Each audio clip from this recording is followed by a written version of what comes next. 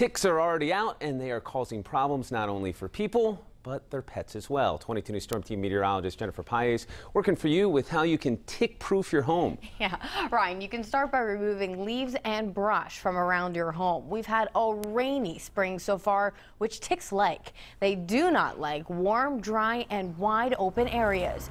If you plan on tick-proofing your yard, there are some ways you can do it. Keeping the grass mowed on a regular basis.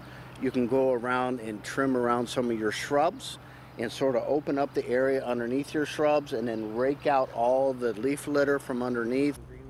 Ticks are generally found in wooded areas and near the ground, and especially in places like leaf litter in your yard.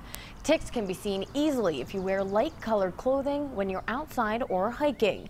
You can use repellents with DEET in them to lower your chances of getting a tick on you. And it's important to do a tick check before coming inside. Meteorologist Jennifer Paez, 22 News.